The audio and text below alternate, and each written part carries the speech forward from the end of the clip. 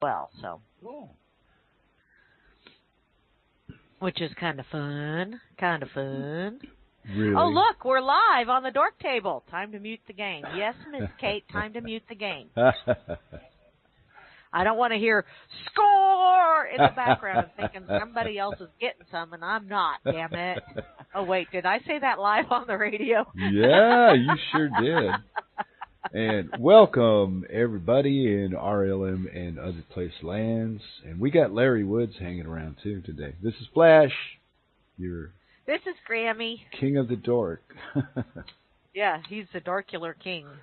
And Larry. And yeah, Larry Dork came along to hang out and tell us where he's updating on the coil situation. We'd probably start the show out with that. But the first things first, and we always say thanks to Grim for giving us a place to play. Hey, Mental. Yes. Get our little aggro out and such. You want to say hey to the bots and the bodies, Miss Mary? Do you? Bots do you? And bodies. Do you? Bots. Hey, there's 40 of them here. Wow. Barman is right up top. Barman. He's a splendiferous bot. He's like the most splendiferous bot in the whole wide world. Or not. Just ask me, I'll tell you. Yeah. We also got Beetle. Beetle. And I don't know if Beetle's got Pippi on his lap or not. Beetle's been going to get mail and all that other fun shit. That's mail with an N-A-I-L, not M-A-L-E. Okay. Just for clarification purposes Thank here. you. We also got Grimner, the RLM God, don't you know? And he is the reason why we are able to play here. Thank you, Grim, once again for that. The lovely Moose Goyle is here as well. I think last night they had a freaker's ball. They freaked. Yeah, they did. I heard it. She freak out. Dun, dun, dun. Okay, see, I got musical shit going in my head again today. Y'all watch out. I listened to the show. You did? Awesome. 2 in the morning. Ah, Unless, I also see the lovely Miss Kate is here. She's been listening to hockey. Hockey. Hokey. Hockey. It's a very, very good game. game. Hockey pucky. Yeah. I think Stranger danger. You know there ain't anybody stranger than me, so you better beware. People like to say the word puck. That's really why hockey is so popular. Is people like to say the word puck. Go ahead. Drop your puck. I told you. See? It's contagious, isn't it? Yes, it is. Anyway. Yes, it is. I also see Anti is here. Hey. Anti. And the Asmodeus Asmo is also here, as well as Chalsa Denis, who got the O right out of there, because apparently Obama was enough O for any generation. Ouch. Chloe isn't going to like that.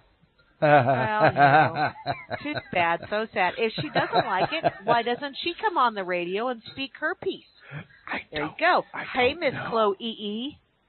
I also see Diam Van Meter, who is a very talented guitar maker and a very lovely lady as well. That's why she's Diam Van Meter. You're here, Flasher. Yeah, I'm right here. What? Right there. Here. What? I didn't do it. I wasn't even in town that day. Okay. I'd do it again if I thought I wouldn't get caught. In any case, I also see American. Work is here. Who? Frumpy Work. Frumpy. As well as I'm here. Kind of, sort of. Okay, physically I'm here. Mentally, well, that's a crapshoot. Whoa, very good. Great Parts RS. I also see JJ's. No, JJ's. That Scottish feller wearing a kilt. In the kilt. God love men in kilt. I also... Who knew Mary was a cross-dresser? Speaking of men in kilts, there's a Facebook page called Darn Good Yarn, and what they do is they it's a company that takes saris, you know, the Indian clothing, like over in India, And when people, you know, when they get holes or something like that, they recycle them. And they make wraparound skirts out of them. And one lady had posted on there just recently that her husband wanted her to stop wearing those skirts because they make you look fat. They're unattractive. You look just unmade up. Blah, blah, blah, blah, blah, blah, blah. And I told her he's just jealous because he doesn't have a skirt to wear. But, you know, at least now you don't have to worry about him borrowing your skirt. Wow. And she thought that was a rather excellent way of looking at it, because it's like, really, dude, seriously, they're made out of silk. Yeah. I mean, what the hell? Go up and feel your wife's backside. Wow, there you go, Miss Mary, thinking ahead. I know. You're always ahead of the curve. It's a silky kilt. Where were you when they came up with this Corona crap? You could have fixed it in a week. I coulda, but nobody wanted to listen to me because I'm crazy. Yeah, well, you left off with, I think, Meisterbrow. Meisterbrow is here, as well as Prince, who is in print, not the purple one. Although I did get a new purple house coat, so now I can be the purple one. I also see Rob White is here. Rob, did you fire up the bubbler, or is he just kind of logged in but not playing?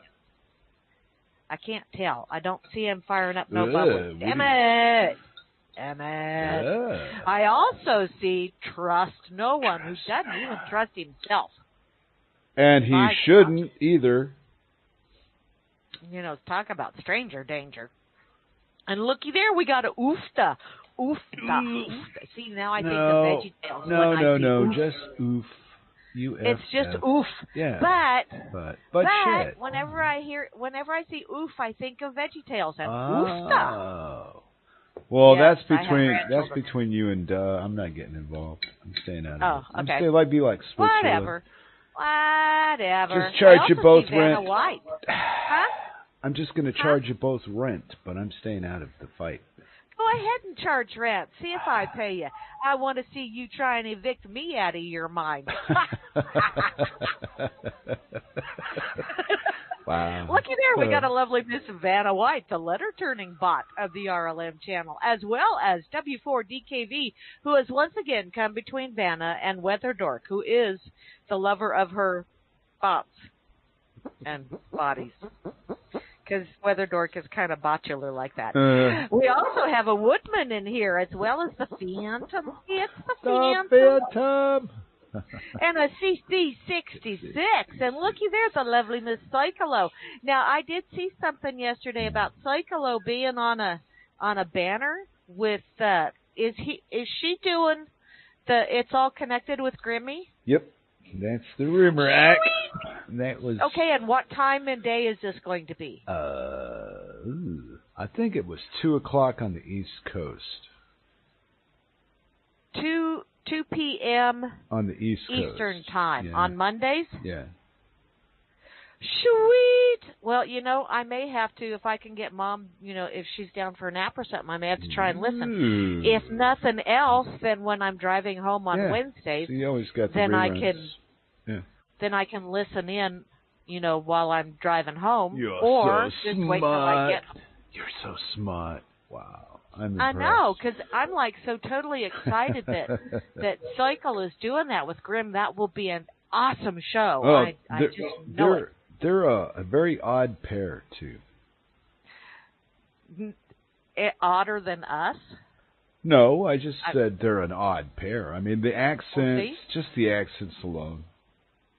Well, so it will be, RLM will soon be the radio broadcasting network for the odd couples. Probably, yeah. You get Wayne on here. Oh, that would be really interesting. Probably. Although he and I agree an awful lot. So it's not as much fun. That's why me and Cirque don't do it. It's like we see the same shit, just different sides of the street. I be the pirate and she be the Palestinian, baby. Know what I'm talking about? Well, huh? All about perspectives. We also see the lovely Miss Chloe E. She's got to be a double dosey. She's like a double. She's like something, all right. But there are. That sounded like a real serious kind of thing when you did that. There are remedies that will cure you of just about anything. Well, that's true. And the Cyborgian noodle, when he touches you, will be filled with the Cyborgian noodliness of it all as well. Twice. We got a Dork cakes, too. And who doesn't like pancakes? That's and mental. Dork cakes. Hey, mental. Yeah, got some N-Civ in here as well as a flat U-Labs. That's a flat that's my. Ask me. That's my alter ego. That's you? Today. Yep. That's your alter. Oh, you've changed alter egos again. You know, there are times when I have mental flatulence, and then there's times when I'm no longer honking for the right of way. My brain just shits itself, I usually do it live on the radio. Oh yeah, man! But you do it. You do it with style. Ah. Yeah. Well, that's okay. It's kind of a splatter paint kind of thing, but, you know, what the hell. I also see Frumpy is here. Frumpy from Canada. From Kanakistan. Yeah. I am Lone Frog is also here. Hey, Frog's here, too. Go figure. Whoa. We got a kiss in the chat.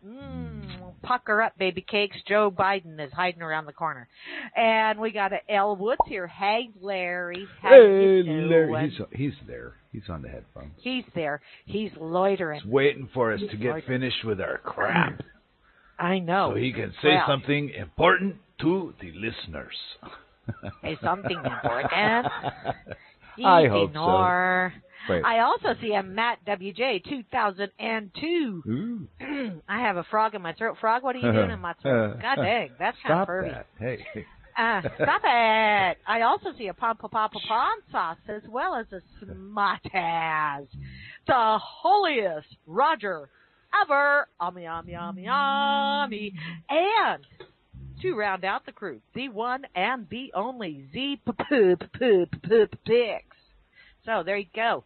Bada bing, bada boom. And now over to you, Flashy Rooney Dork, and Larry for the updates on Larry's dropping a coil. See, I talked about having mental flatulence and my brain shitting, and now Larry's going to drop a coil on y'all. So, yeah.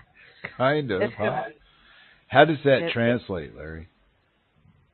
I'm not sure. Because you're visiting us in Dork Table territory, and we may hurt your feelings here because we say terrible things to people. Be very afraid. Okay, so would you like to give us an update on the coil project on the Dork Table? Sure. All right, we'll do that, and I'll mute out and take a few minutes and tell us what you got on your mind. Okay. Larry's a complete idiot. That's it. Goodbye. Nuh-uh. You ain't a complete idiot. I think you've got a few functioning brain cells, therefore it's not complete. Oh, okay, just almost. We had a major breakthrough with rethinking our mistakes. I wind a coil one way, and one of the other members wired a different way. Now, as I've been saying all along, every coil will do something.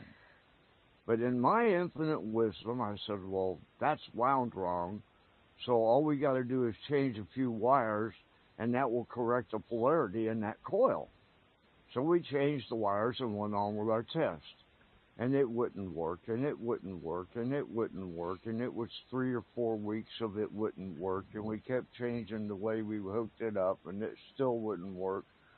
And we came up with a lot of electrical designs that are going to work for something, because out of 12 circuits, there's at least 144 ways to hook it up.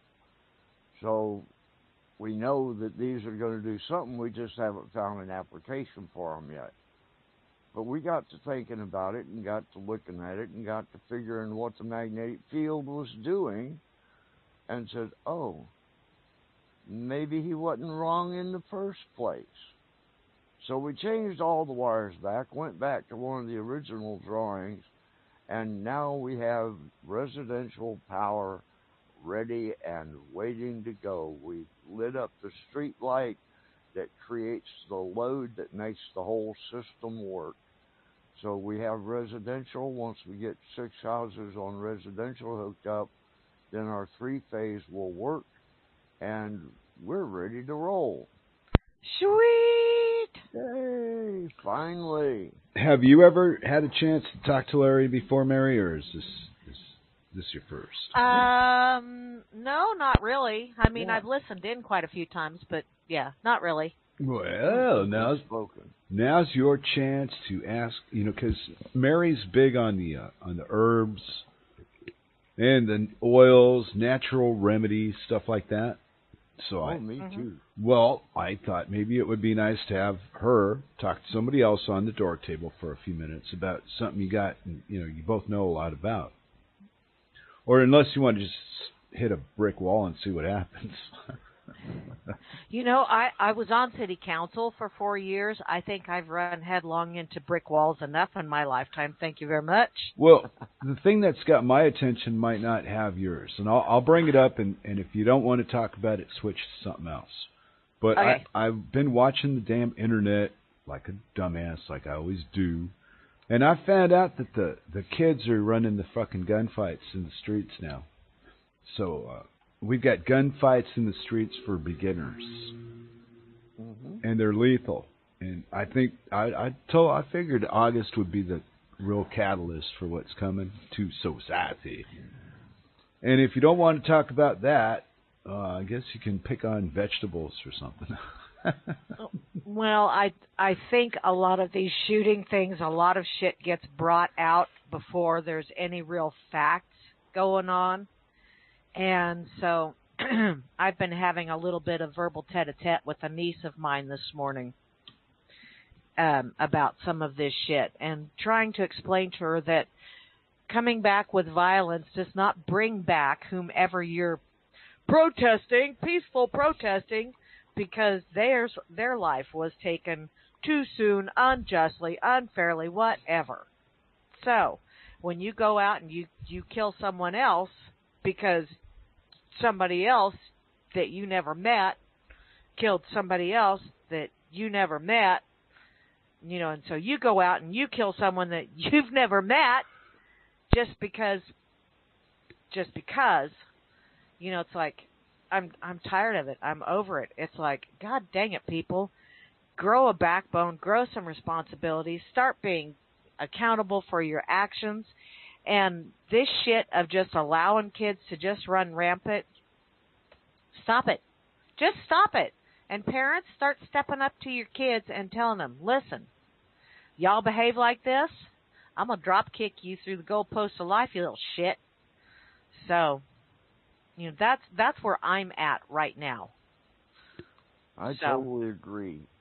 When I was young and brought up around weapons, gun control meant you hit what you aimed at. These idiots with guns that go out and shoot 3 times into a car, miss the entire fucking car, shoot into the crowd and killed 3 of their own people. That's stupid. Yeah. Mom and Dad, where in the hell have you been? But it's funny. Don't you raise your children anymore? You let the TV do it. You let the schools do it. See what you get. Hey. Adulting is hard. And part of this, I hate to, because I used to say, God dang it, stop blaming video games for all this violence.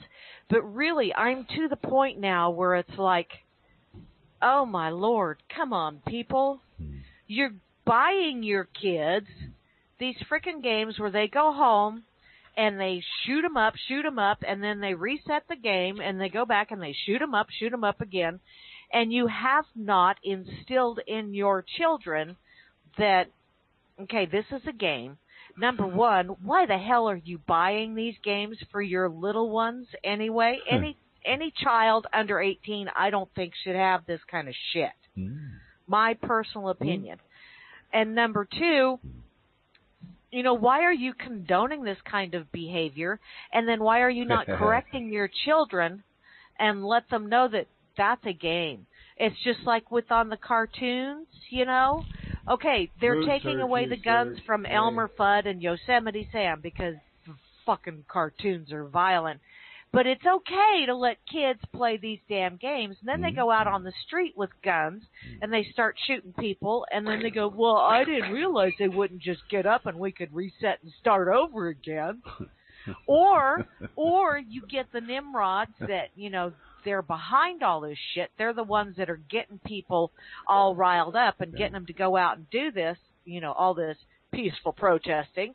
And then when someone actually reacts to them in kind, as in they give them back a dose of their own medicine, then they have little pissy fits on their videos and put it out on social media and like, that's not fair. That's not fair. How dare you? How dare you? You want war? We'll give you war. Excuse me, I thought that's what was going on. Have you not looked around? Freaking looks like Beirut in a lot of these towns. What the hell? Wow. If you can't, that was one of those things we grew up all the time. Mom would always, when we would go run into Mom, Mom, he hit me back. Okay, don't dish it out if you can't take it. Sorry. That's my personal opinion. If you can't take it, don't dish it out. And I really, honest to God, they're getting all these kids that have been fed all this crap and getting them out there on the streets so that they're the ones that get to, get shot. And then the parents are going, well, it's not fair. You shot my child. Excuse me, parenting is hard. Yes, it is. But you need to be the parent in this situation. And what the hell are you doing allowing your kids out of the house to do that shit in the first place? It's a little late. Wow, 17. Come on. Nobody told me what to do when I was 17, but I didn't do stupid shit like go to 20 miles away from where I live to go defend my neighborhood with a gun. That would be stupid. But that's what I read. The kid wasn't Was from it an intelligent move? No. Probably not. No. And yet, I've watched some of the videos of this, and I saw the pummeling he was getting, and I saw the guy coming at him with a handgun. Yeah. I just shot the little son of a bitch, too, and he's lucky he got shot in the arm.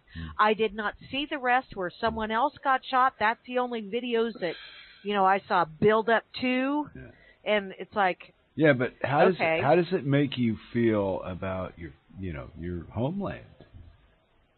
This is How does it make me feel about my homeland? It makes me feel like there's an awful lot of adults that drop the ball. That's what it makes me feel like. That's what I meant about, make it for beginners because they got kids out there doing it. You know what's sad is this poor child is going to have to live with knowing that he took someone else's life. Two of them. Why do you think a lot of those kids coming back from Afghanistan and Iraq are so damn messed up? They have to live with the fact that either they took someone else's life or they were standing there right beside a buddy. I know someone like this who was standing there BSing with them. They started catching, weapons coming at him, and he turned to look at his buddy, and his buddy was cut in half. I mean, that's going to mess with your head. So what the hell are we doing to our kids? We need to stop this. As adults, we need to stop this. But how do you define what this is? I think the this that you speak of is a lot bigger than most people think. They're not having to accept the responsibility of their own actions. Of their own actions. Agreed. No kid left behind and everybody gets a trophy was the worst thing that ever happened to this country. If you lose, you lose. You're not a winner because you played the game.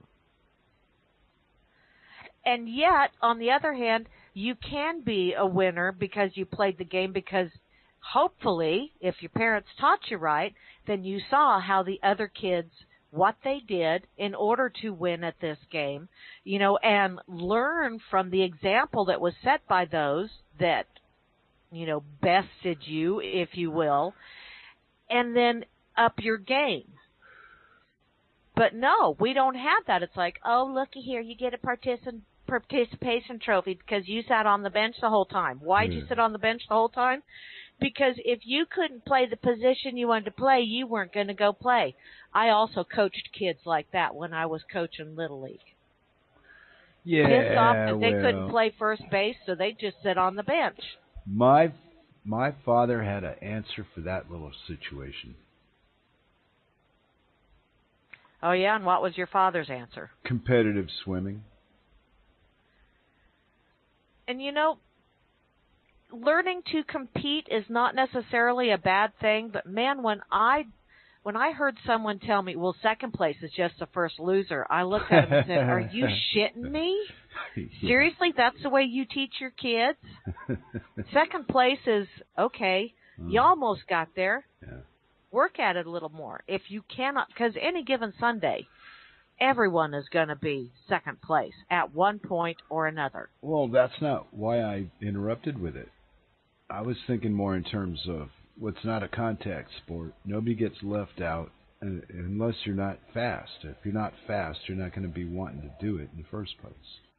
Well, and yet you're still getting exercise. Oh yeah, it's a constant. You're in the pool doing laps. So yeah. And you're constantly, trying to improve yourself. If nothing else, faster. It's a life-saving skill. If you fall off a boat, so. Yeah, but I'm not big for water. But I mean, I can do it, but I don't like to. It's weird. I see a lot of people go to the swimming pool. There's a swimming pool for the public here, and every year I think I want to go in that, but I never bother to go. See, and I love swimming, and I don't get to go swimming, but I can remember taking swim lessons and taking Junior Lifesaver, and we had to tread water for a half an hour. And then since we didn't have anything else going on, they said, well, let's see how long you can tread water. And I tread water for an hour, just because to me that's relaxing. Now, there's a lot of other people that couldn't do it, but, if you figure it out and use your hands first, use your legs next, then go back to using your hands, then doing, using both your hands and your legs. Don't forget the lotion. So it's, to me, it was just, we were talking about, relaxing. but we were talking about kids shooting each other, and I took you off that. I didn't mean to take you this far. Well, but you know what? And like Larry, growing up, we learned how to properly handle guns. And Dad took every damn one of us out. And, he would buy a couple of watermelons, and he would have us shoot at the watermelon. And once one of us hit the watermelon, then he would take us up and say, now see, that's what happens to someone's head if you're playing with a gun. Yeah. So don't point a gun at anything that you aren't willing to shoot. And so we learned early on that guns are not toys. And that, I think, is probably something that needs to be, not probably, it is, they are tools, yes, but they are very, very dangerous tools in the wrong hands. What do you think, Larry? We were big hunters. We hunted quail and dove and deer and turkey and stuff like that. And I started out, when I was 8 years old, I already had a BB gun. And for my 8th birthday, I got a hunting knife and a .22 rifle. When we went quail hunting, the first season I was allowed to carry the BB gun only. And I swung the BB gun across my dad. I pointed it at him as I was turning around. He made me walk over a mile back to the car through the woods by myself, put the gun in the trunk of the car, and then find them and hunt the rest of the day with nothing. Ouch. That taught me to never, ever point a gun at anybody. Harsh as it was, yeah. Yeah. But what was he watching you from afar to make sure you didn't, screw things up? Or we used to play the game that where's the car? When we got out of sight of the car, Dad would say, point to the car. And if I was wrong, he would tell me. Yeah. And I learned how to navigate the woods like that. Yeah. Okay. Got it.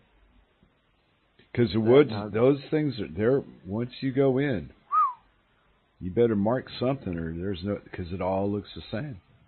Yeah. It would be like somebody from the country going to the city for the first time. It all looks the same. I hate that. I managed no matter where I've been. We've got a huge apartment complex close to here that every building is exactly the same. And I would never be able to find my way home if I lived in a place like that.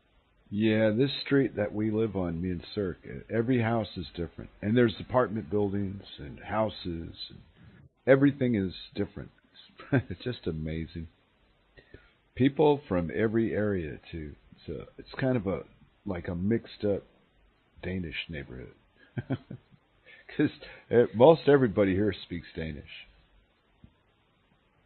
Well, yeah, because you're in Denmark.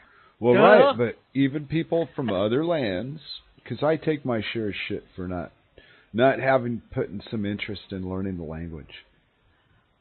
But I tell them, after 2 or 3 beers, really, you expect me to remember Danish? What do I look like? Forget it. You It look ain't like gonna a happen. garden gnome. Right. So in the long run, they come to terms with that real quick. Oh yeah, you're probably right. And everybody speaks dog Latin anyway, so shut up. Quit picking on me, big bully. Well, the best way to make people comfortable though is to be able to take a joke about yourself. Yes. In language is some. I think at one point it mattered to me, and today I don't give a fuck anymore. So I don't care. What are you going to do? Call me names? Names. Right, but I mean, I have my limits where I want to be able to get along with somebody in a decent way. Sometimes me and you get a little bit nasty to each other about a concept, but once the show's over, that's it. It's over. There's no constant to this. It's so weird. But I didn't expect to hit you with the gun thing with the kids, and to get you so riled up. Well, Wow. It just, it irks me because I see all these people. Right. People jumping to conclusions. Well, are you looking for somebody to blame, or are you looking for why is society so fucked up that the teenagers are out there shooting at each other with real guns? Hey, baby, look at this. I think a lot of it is there are just entire, and parents. You got 2 parents working outside the house. Yeah, but you got a that's kid. Basically, the way the system is set up anymore. But you're putting the responsibility of using a gun, which is an adult act, that the guy chose to take. As far as I'm concerned, he picked that road. I don't give a fuck. He's 17 or not. He was bright enough to use the gun. Then he's bright enough to pay the consequences of using the gun. Absolutely. Yes. It's a lose-lose situation no matter how you look at it. Absolutely, but see, then you want to put responsibility on shit like parenting and all this crap, and I don't think it has fuck all to do with parenting at all.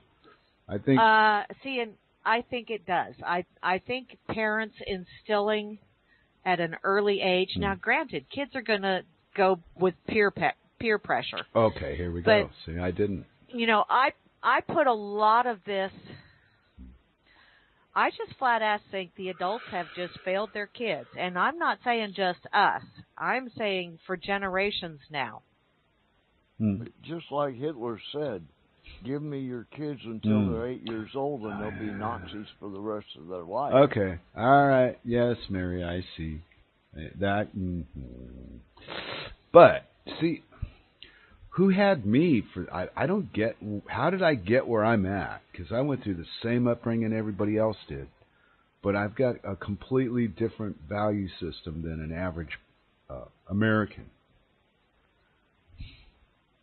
Well, see, and that's the whole part of all of us being individuals, and we all have our own perspective, and we all, make decisions based on, our life experience and what we've been taught. And some people have a very good gut reaction where they go, excuse me, what you're teaching me is bullshit. And some people do not, but I still think it falls back on the parents. And basically, when I look out and I see all these kids that are getting away with behaving this way. Oh, okay. Yeah, well, see, I took my getting away with shit. See, I got a different outlet. My father was a strict disciplinarian, so I learned what Larry learned the hard way. If you don't want to get caught, be smooth. If you don't want to get in trouble at all, don't fuck up. Do it the right way. And see, when I see all these kids out there doing all this shit, I think apparently the parents have not taught these children that if you don't want something done to you, don't do it to someone else. And that starts at a very early age. You know, granted, like I said, peer pressure is going to be one thing, but that's why parenting doesn't stop just once they start going to school. You have to be involved with your kids while they're in school, too. Ask them how their day was. Ask them what happened during the day.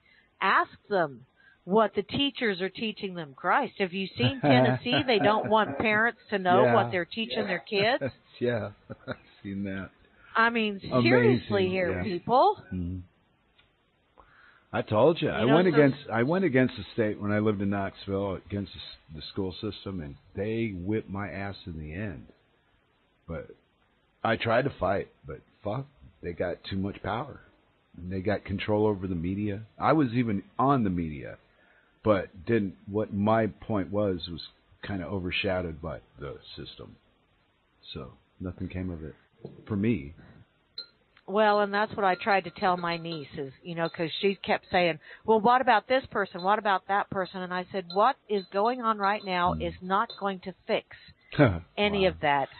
You cannot correct a problem with the same mindset that made it, caused it. Yeah. You just plain can't. So you need to fix yourself first, and then you need to be an example, and you need to go out and, you know, hold yourself accountable for all of your words and deeds. Okay, but right now the Internet is making it look like America is in a collapse. Millions of people out of work, rioting in the streets, burning buildings, all this violence, shootings, blah, blah, fucking blah. Thank you, George Soros. Okay, yeah, I don't disagree with that. You got a few words on that, Larry? It's Go ahead. Outside influences that are... Okay, the colleges are brainwashing the kids to go total wacko, to be total anarchists. And if you don't follow their way of thinking, you're ostracized. Well, no kid that age wants to be ostracized, so he goes along with it. Yep. They go along to get along. Yeah. Wow, yeah, see, no, I just never... Don't make waves. I've been so lucky with that. Guess it explains a lot more than I thought. I've made waves all my life. I like your waves, mister. I've kind of sort of made waves most of my life, and and you know what, Grimmy, they're all talking about, you know, the school of Molotov cocktails and all that other fun shit, and actually... If you snoop around on the interwebs just a little bit, you will find that the BLM and Antifa are actually giving classes on how to make Molotov cocktails. Wow. That's just because they're too stupid to know how their own self. Wow. I was reading the Anarchist Cookbook when I was in high school. Ooh. Yeah. And I made bombs, but I never used them on people. Yeah. Yeah, there's one thing to play with toys. There's another thing to be a violent idiot. Yeah. See, well, I produce hydrogen here at the house and put it in a 2-liter bottle and shoot it up like a rocket, just for fun. But I don't shoot it at somebody. We've got a rail gun that shoots a 6-inch gutter spike through a 2x4 at 90 feet. Damn. But I don't shoot it at passing cars. I hope not. We'd be missing you. See, I think if you look back at a lot of this, I really think it goes to the whole mindset that, you know, not all life is precious. And people just don't freaking understand that life is precious. And whether you believe in reincarnation or any of that other fun shit, it's like, you guys don't really grasp the concept of respect for life, period. Oh. Even if, you know, and I hear people say, well, that's why I'm vegan, that's why I'm vegetarian, blah, blah, blah, blah, blah, blah. Okay, so do you respect the life of the plants that you just consumed? That's life as well. You know, we have just become such a disrespectful society. Ouch. It's you must respect me, but I don't have to respect you back, kind of thing. And it's a society that has become very self-absorbed, and yet has very little self-confidence. When you really look at it, it has very little self-confidence. Or it wouldn't be going out of its way to get right in your face and say, you must listen to me. That's only because he's got 50 other people behind him. Get that little punk or bitch out there on the street alone and let them do something like that to a single person. They won't do it because they're cowards. Yeah, it's the bully mentality. And the Internet has made that very, very easy. Because, they can say all kinds of shit on the Internet and not have a problem. But, man, when they get out into the face-to-face interpersonal relationships and all of a sudden that keyboard commando attitude don't quite cover it because somebody will get right up in your face and punch you in the nose for saying something in person, face-to-face, that you've gotten away with saying forever as a keyboard commando. Wait, that's not very fair. How come he punched me in the face just because I called him an Uncle Tom? But I'm not racist. Black Lives Matter. You're an Uncle Tom. Okay, where does all the violence come from, though? I mean, other countries are protesting against each other. In some places, violence is more prone than others. See, it is the lack of value or respect for life. And I really think it is also a lack of self-confidence and self-worth. Why should I treat them any better? My life isn't worth that much. Why do they think that way? Because they haven't had to actually work for anything. Now, I'm saying this about, it's a blanket statement, I know that, and it's not true for everyone. But predominantly, you see a lot of these kids, and have they ever had to do the dishes around the house, pick up their own clothes, do their own laundry? When they learn that, there are responsibilities that go along with as you grow up, then they start getting a little self-worth because, hey, look, I did my own laundry. I cleaned up my own room without being told. I cooked my own meal. It's a self-valuing kind of thing. But when things are given to them, they have no respect for it. I can just get another one. So what if I punch this person out? So what? To me, I think that's the underlying issue, is no respect for life, no respect for themselves, therefore no respect for anyone else. Then how do you explain the Karens? I know a 30-year-old lady that can't even read the hands on a clock. If it's digital, she can tell you what time it is. If it's analog, she has no idea. Wow. Okay. Yeah. I'd say so. I feel like I live on another planet sometimes. The things I see. I want to get off. Well, no, I'm quite content. Yesterday I was sitting here playing the game on the computer or something, looking out my window, and I see 3 girls walking. And later on, I think about it, there was 2 Danish girls and an Arab girl because she had the thing on her head. But when I first saw them, I just saw 3 kids. And then I'm interneting, and the more I think of, hey, wait a minute, it's 2 Danish girls and an Arab girl. So the more I sit and stuff, the more I identify it. No? And I'm just getting to the point where it's like, I don't care what you wear. I don't care what you believe, so long as whatever you wear, you believe, what color you are, if you're purple with green polka dots, I don't give a shit. None of that seems to matter. It's how you act and how you talk. That's how I will cast judgment upon you. Well, right, yes. But you've seen teenage girls tripping down the street. I've seen them all my life doing this. And these 3 were no different than any other 3 until I thought about, wait, what would I see that was weird? It was the hat thing, the scarf over the head. And there's a few Muslim girls in the city. I run into them downtown all the time. But it took me a few minutes to start getting all Jew about it. You know, at first I just saw 3 kids, and then then I started, what was weird? See, then I got all Jewy about what I saw. Start identifying races and shit like that. But it's not my first instinct, but when I sit and stew and shit, it goes there. I like to overanalyze. Well, and I like to overanalyze as well, and there are times, like yesterday I was out in the garden pulling weeds and doing all kinds of, when you stop and think about it, everybody's got their own perspective. Duh. And are any of them really wrong? Who cares? Because each perspective is right for whoever has that perspective. Yeah, but see, the difference between you and Larry and Cirque is Cirque can grab me by the hand and take me into her perspective. You two, you can't do that. True. I snatch your ass by your hair and drag you down. Come on down, Sherlock. But what I mean, you could if we weren't on the internet. But see, yeah. But there you go. That's the whole thing. Is the internet has changed stuff. Oh. Just it has changed interpersonal relationships. Yes. Mm-hmm. It loosens our tongues just a tad.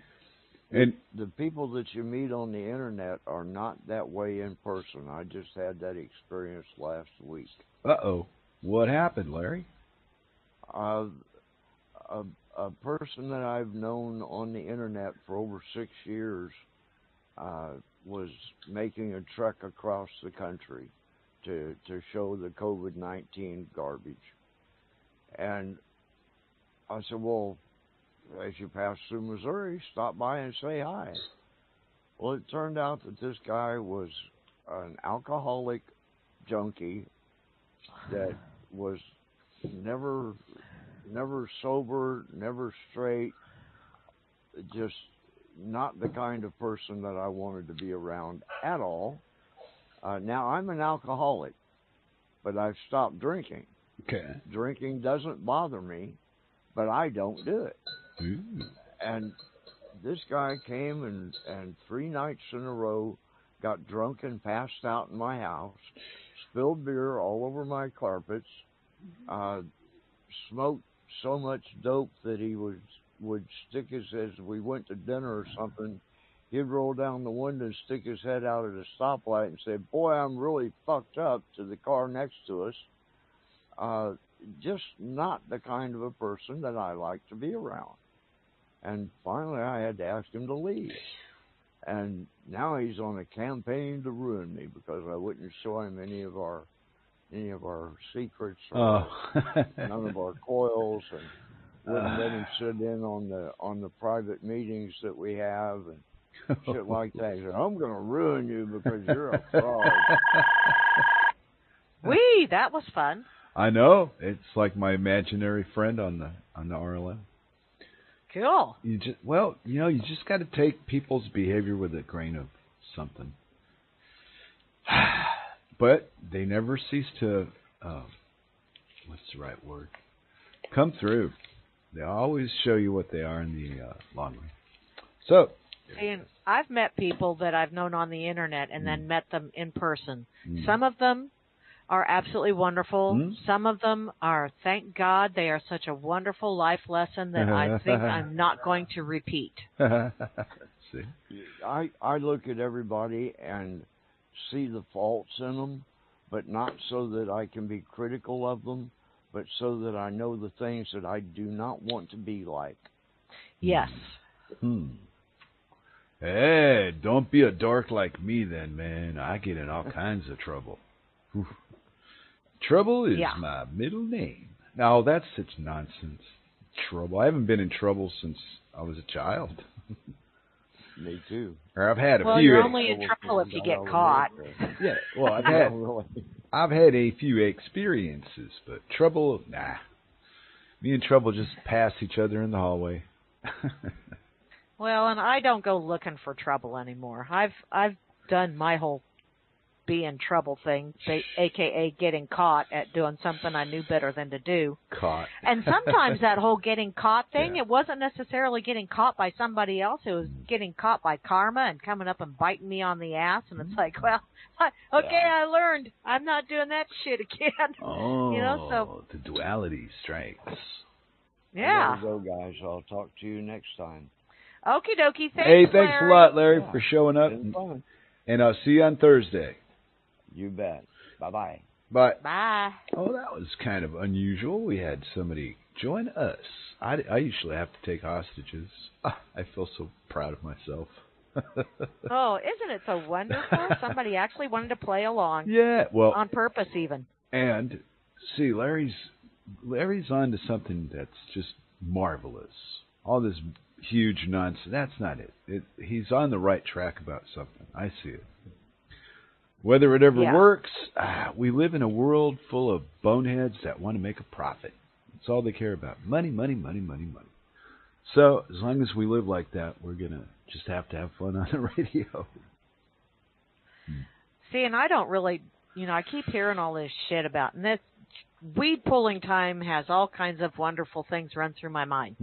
And one of the things that ran through my mind is money is not the root of all evil. It's the desire to acquire more and more and more and more at any cost. That is where. And it doesn't make a damn bit of difference if it's money or if it's food or if it's things or whatever it is. The desire to acquire at any cost. That's the problem. Yeah, but that's the way you do it. You have to be cutthroat. Well, that's the whole competition instead of cooperation mindset. True. But see, that's what limits me and Cirque financially. Is neither one of us really gives a shit. More than the necessities, who cares? Nope. Yeah, and that's kind of the way Wayne and I are. Yeah. It's like we got a roof over our head, we got enough to cover what we need, and yeah, I took a bag full of tomatoes down to my friends today, and boom, things are good. See, and later, as soon as we get done with this, Wayne and I are going to go out and we're going to dig potatoes, and we're going to dig up an amaranth plant, and I'm taking potatoes to my brother and his wife down in Hayes so that they can make some stuff for Mom, because they're always making food to bring over to Mom. And my little sister wants to grow amaranth, and I have a couple of smaller amaranth that are starting to get the flower on them, so I'll transplant them and take them down because she's coming over the weekend to stay with Mom. So. Oh, okay. So, to me, it's like, okay, if you have an overabundance, share. Yeah, that's the whole idea. What's the difference? Well, because we come from this idea of commerce and what is it? They always call it something. The free trade nonsense. Not commerce, but I lost the word. Open source? No. I'm talking about finance. They call it shit it's truly not. For example, they think they got free trade. They don't have free trade. They got monopolies that dictate what you can and what you cannot buy. Not who you're going to sell it to, but what they're allowed to purchase from you. They've turned it all around on the buyer. The buyer hasn't got any rights anymore. I watched sales from when I was in it in the 70s change. And all the people that have control now are not the person with the dollars on the receiving end, but the guy in control of what you buy from him. See, and the way I look at it, the more they limit what I'm allowed to buy, the less likely I am to buy from anything from them. It's like, fine, you limit my choices. Well, here's my choice. Up yours. Okay, well, think about, you say that about things like I do. Like, say, for example, Coca-Cola, right?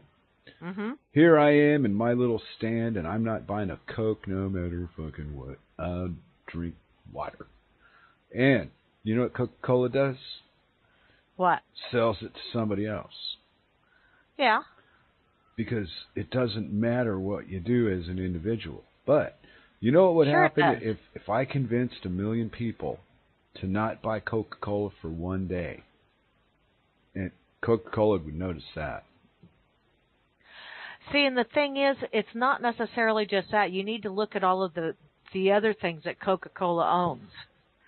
Because I decided years ago to boycott Nestle and anything that Nestle does.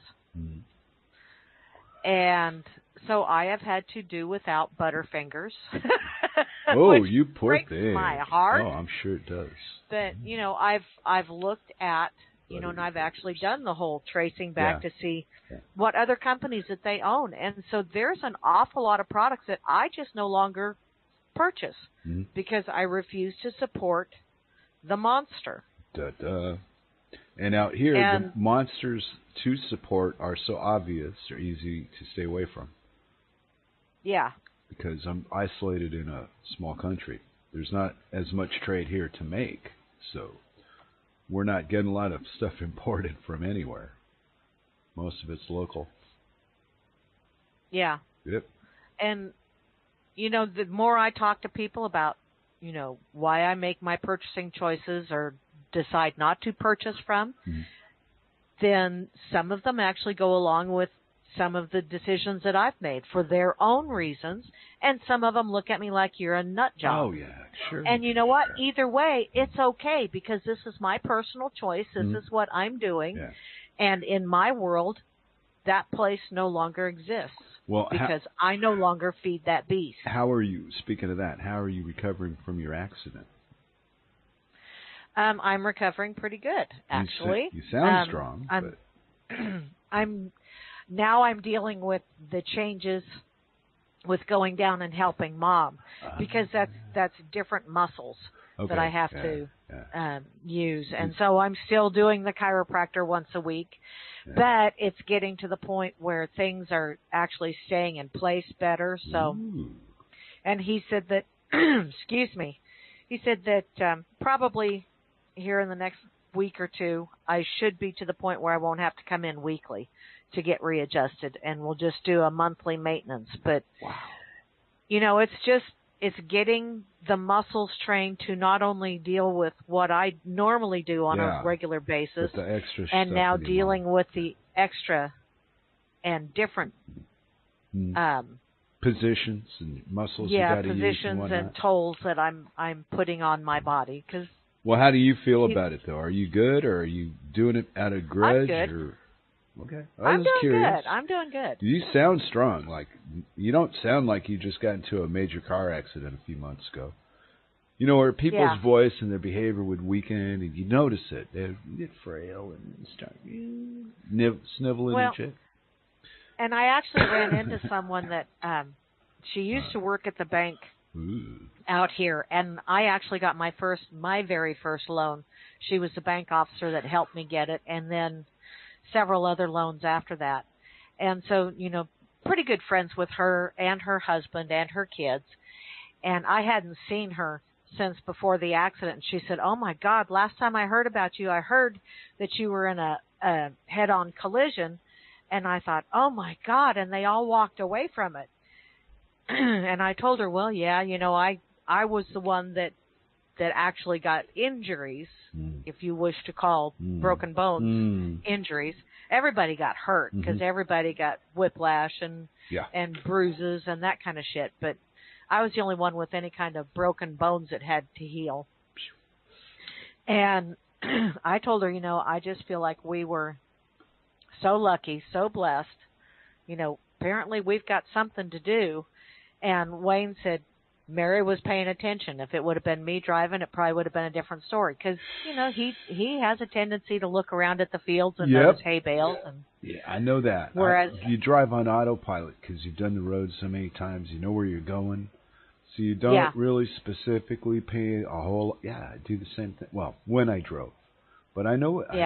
But the way you're talking about is when those times where you're really alert. You make sure nothing's going to go wrong. Well, I'm skittish on two-lane roads anyway, just because, you know, I've read too much about accidents where someone crossed the center line. And actually out here we've lost several kids because someone crossed the center line and hit head-on and no more kids. And so I've always been very, very extra observant on two-lane roads anyway. So, when I saw her a mile down the road losing control of her car, it's like, okay, I got to get myself stopped, if for no other reason than to be able to offer assistance. Have you had a chance to talk to her yet, though? No, okay. Actually, I have not. Sorry. But you were saying.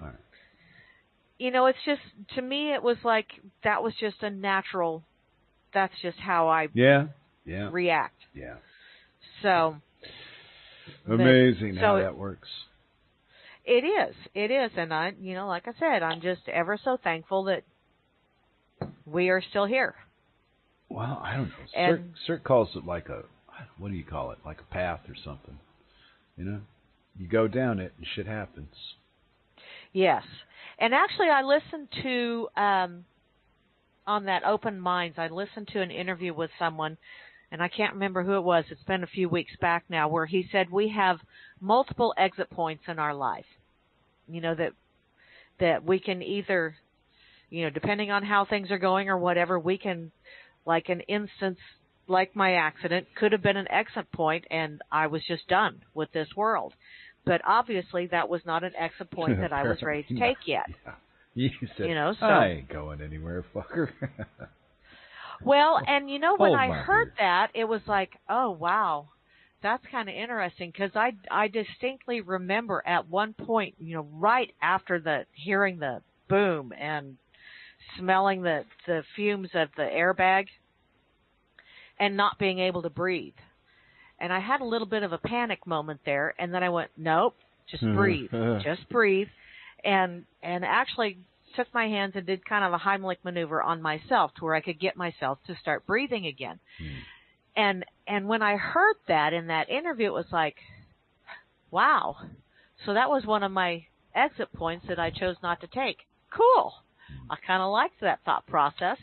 Now I'm kind of sort of watching out and thinking, so when's my next exit point going to be? I hope it's going to be a few years down the road. I'm not ready to take it yet. So, or, you can also look at it as life as a highway, and you got all of these exit ramps going along, and I'm just not choosing to take an exit ramp yet. So. Well, I kind of figured that out. So I'm ready to still be a pain in the backside to somebody. Yeah, but you've only got 2 months left to kick Trump around, and then Biden's going to take over. Oh, that whole thing, I just kind of. Sorry. Biden, I wish would just kind of. It doesn't matter. I mean, what could happen? What's the worst that could happen if they replace Trump with Biden? Well, and see, I actually saw something the other day. Yeah.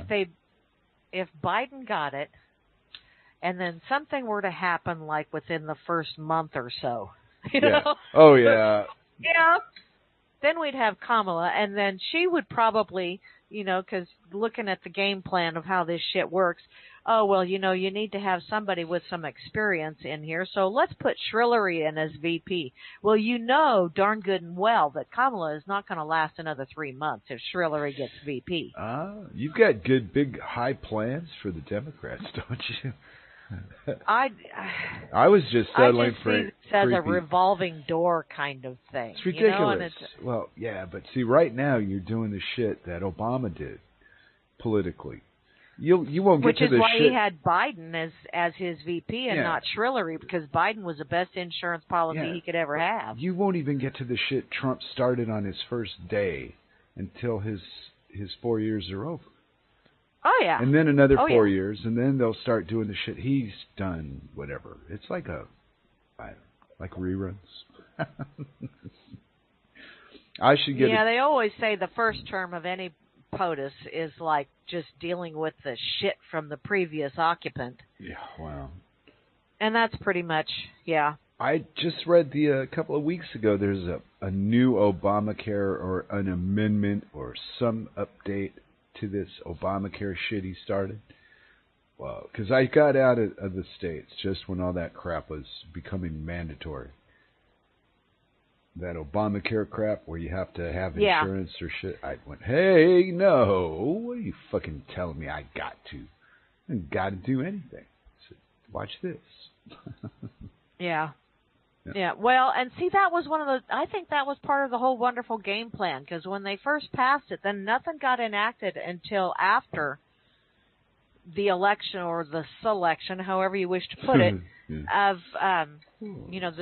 his second term. Then things started going into effect. But during that time frame, all of these insurance companies were going, oh, we've got to prepare for when these things go into effect. So we're going to start raising your rates every year. Oh, and by the way, we're going to start kicking people off of our plan. Oh, and by the way, we're going to start doing, so that by the time it actually goes into effect, then you have those 30 million people that were going to be insured. Yeah, well, more than that wound up losing their insurance prior to, because, well, you're going to have Obamacare anyway, so you'll get insurance. It's going to cost you out the ass, but it was all a numbers game, every damn bit of it. You can't tell me that it wasn't written by the insurance companies and the lawyers. Okay, you can't tell me it wasn't. Now it's 2020 and there's like 40 million people just this last year got their finances shit all over by this COVID bullshit. They're not going to reopen businesses. Grim was talking about it on the Freakers Ball last night. These places are shut down, finished, over. Wow, look at all the people that affects. And then and then what gets the attention of the media is these fucking riots or shootings or some shit like that. And I would venture to guess there's far worse crap going on than as bad as the shooting is, there's probably worse shit going on than that. That's not being reported on purpose. Oh, yeah. And there's, it's like the other day I ran across those 39 children in Georgia were rescued from a child sex trafficking ring. And then earlier today I saw another article about 130 kids in, I believe it was Wisconsin. Don't quote me on that. But there was another one where there was like 130 kids were just rescued. I don't remember if it was Wisconsin or Minnesota. But those things, you're not going to see that shit in the mainstream media. They don't want that getting out there. They don't? Why not, Miss Mary? What would the problem be? Because that would distract you from the narrative that they're trying to push. Well, I've thought of that, and all I can ever come up with is, no matter what they do, as long as they don't talk about anything specific or final, okay, they can keep propping up this economy all they want on the medium, but it's not real. How can your economy work if you just shut down 40% of your business? What do you mean? What's left of it? The reason it works is because people still believe it works. And we are in a co-creative reality. Well, it's going to crash, my friends. I have to tell you. Well, and I see that, you see that, but there's an awful lot of people out there that don't see it. And so that's why it keeps going, because we have not reached the tipping point. Oh, yeah, right. No, right, but shouldn't the violence in the streets and when you get right down to it, that 17-year-old kid shooting 3 people bullshit, that right there, that should have never happened, let alone be the center point of interest from here to Denmark, where you are to Denmark, blah, blah, blah. Why do I even know about this shit is what I'm, what are they taking my attention away from to look at that, and what am I missing out on because I'm paying attention about this kid? Yeah. And see, and that's where my brain always goes is what's going on here? That they don't want us paying attention to. Because they're really playing this kid up huge. It's all over the YouTube, and YouTube is where I'm at. It's very selective. So to have my screen flooded with something newsworthy, it smells of fucking propaganda. And the pictures I saw, that kid didn't look 17. No, he looked pretty young. And I just, So, and I still can't come back to is why, what the hell would promote that in a kid to go out and wander the fucking streets with a loaded gun? I mean, in the first place, you're in America. What are you doing? So apparently my welcome to Palestine joke kind of came true.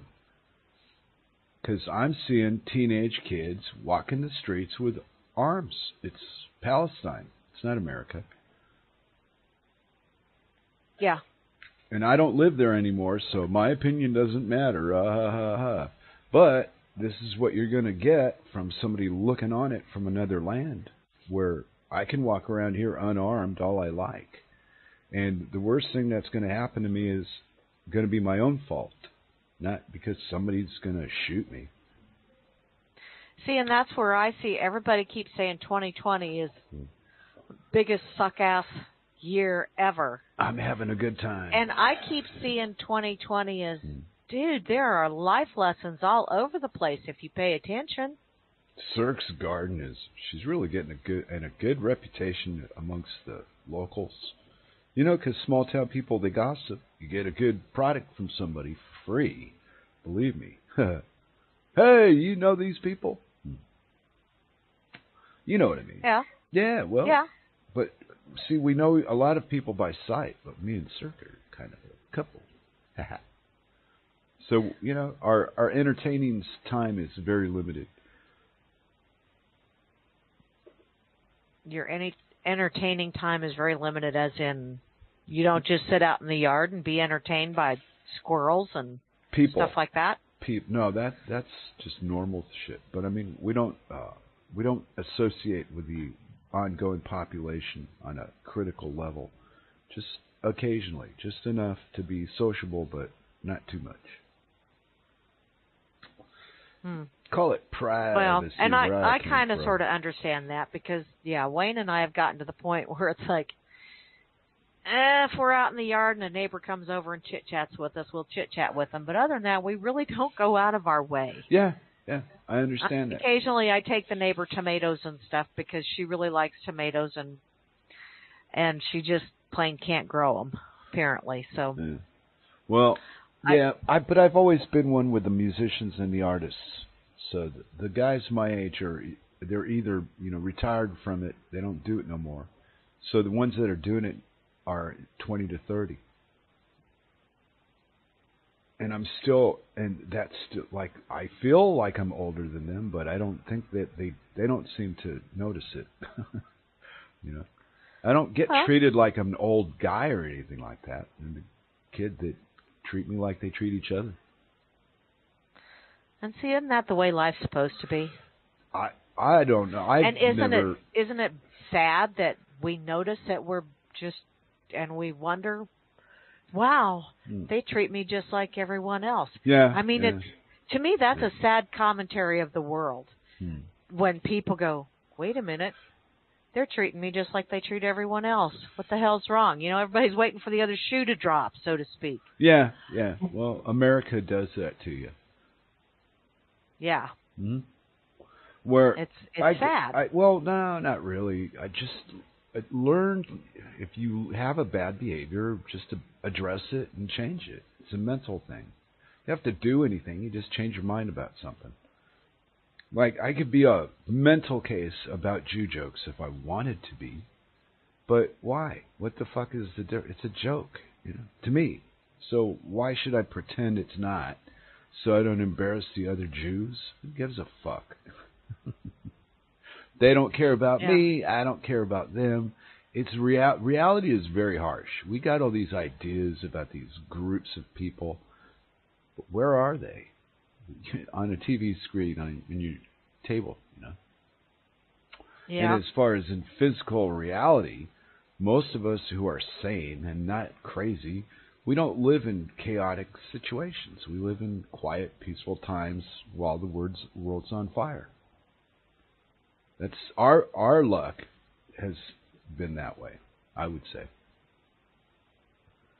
So far, because the world around us, Germany's got huge problems, and Denmark is we got a border with Germany. Okay, but Germany's got their fearless leader that's Paul McCartney in drag. Yeah, and so, 80 million Germans to deal with. So they've got huge problems from this COVID hoax. They had I don't know if they were threatening to or if they were showing pictures of it, but some kind of march on Berlin in the 6 figures of people. Huge.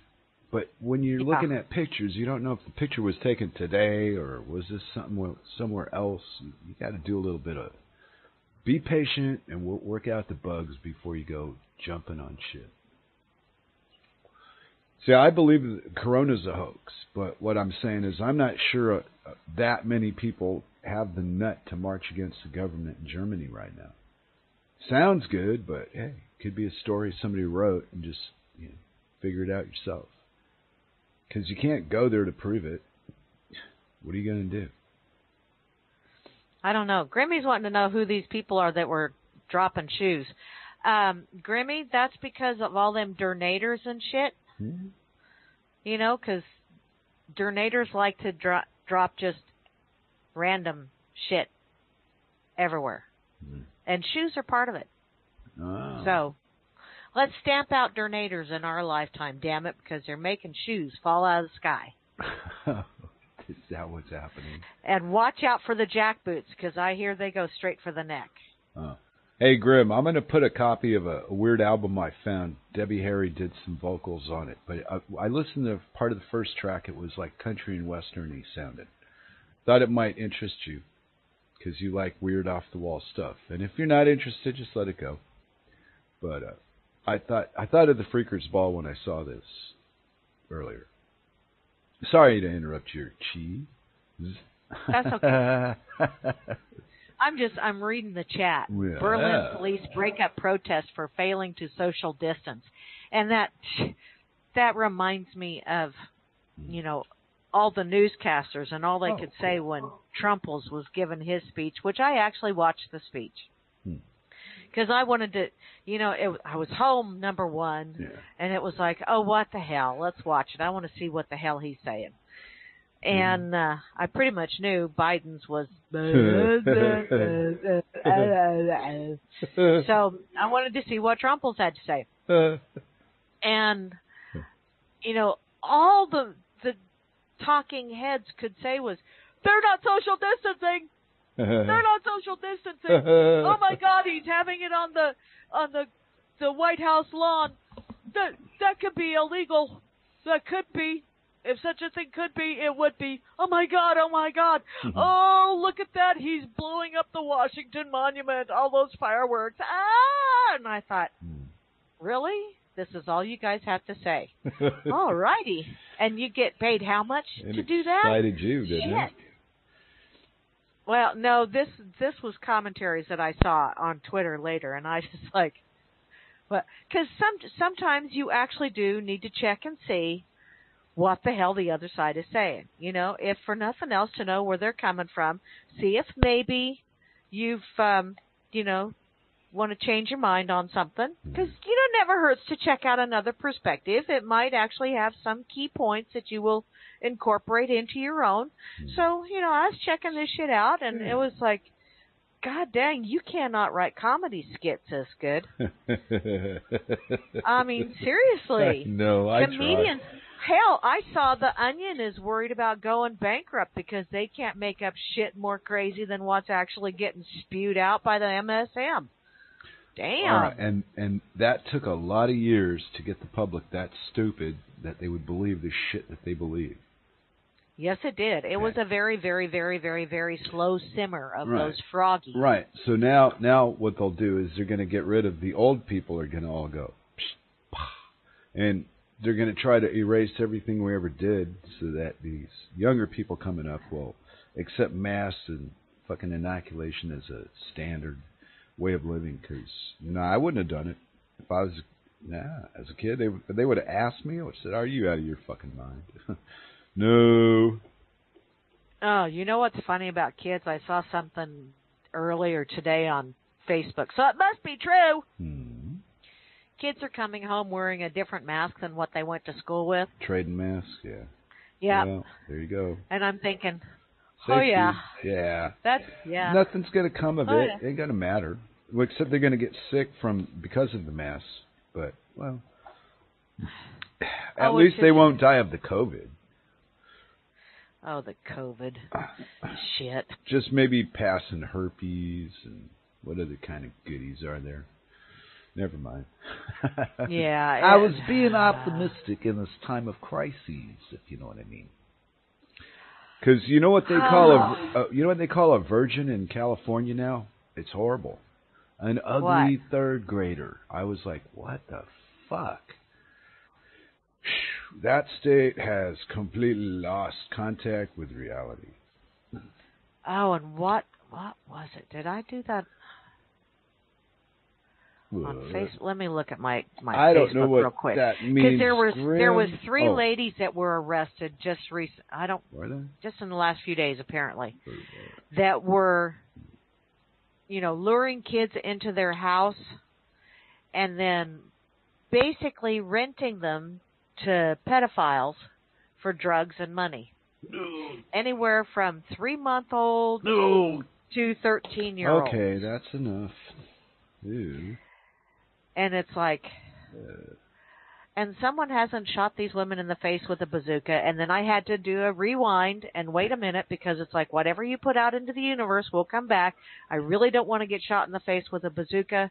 So I think, may you get what you so richly deserve, what you have worked towards, what all of your words and deeds have brought you down your life path towards. And then I saw a comment on there about, I think it was on Facebook, but I don't think I shared it. In any case, I saw a comment on there. Someone said, just release them to the general population in prison. Because, that's one of those things that prisoners, people in prison, you might think that they have no morals, they have no code, but I tell you what, most of them do not abide pedophiles, child molesters, rapists of any ilk. Those people have a tendency to get targeted first. Yeah, well, you know what? I read a study about making a person like me an aggressive guard. That when you get the authority, the behavior follows the authority. So even if I was to go into that as a profession and think, I'm here to protect people, what I'd really be doing is looking for shit to fuck with and get into trouble. See? More than likely, yeah. Well, that's yeah. Yeah. But I found out that's what they train for police officers. Yeah, because there's no way to enjoy violence unless you're sick. So there you go. Because I've Hannah's saying hi, but I've had my share of fights when I was young, as a child and then growing up. But at a certain age, it just ended. Yeah, enough of that shit. But so I have kind of a weird outlook on physical violence. I think there's always a way around it. Now we've got these people with automatic weapons, and they've got arguments to deal with, so I think they're beyond negotiation. It's getting serious. When you start shooting people in the street, period, there's no reason for that. I mean, there was one thing, they were burning places and setting shit on fire and cars and whatnot, but now they're killing each other. So what line was crossed with this murder, and what are you going to do so it doesn't continue? Yeah, not you. This was not the first one. I mean, there was shit going on in Portland. I don't know. People they were turning on each other, and so I don't know. Violence begets violence. Pretty much. That's kind of the way I see it. Violence begets violence. It's looking like Palestine over there, woman. I'm getting a little teary-eyed over here. In parts. Yeah, well, that's how it starts. Oh, yeah. Well, they got rid of, 40 million people are out of work? What the fuck? Plus the people already out of work. Now, the next week is the extension. Are they going to extend the thing another month for people to not be evicted? I mean, what the fuck is going on? out, and I saw something about, some of the demands of the BLM is, no more rent, no more this, no more that. And it's like, seriously, you want to just have a free life? Okay, people don't understand that life is not free. There's always something that you have to do something in order to have something else occur. Even if you're doing something is sitting on your ass watching the boob tube. You know what else will occur? You'll probably get brain dead and become a very large couch potato. But something has to occur in order for something else to occur. It's, it's cause and effect kind of reality that we live in. And these people seem to think that they should be able to have free everything. Well, you can't have free everything. Nothing is ever free. Nothing is free. Even if you live in a cashless society where you did not have barter and trade, nothing is free because there's always some kind of exertion involved. When things stop moving, things stop. Okay.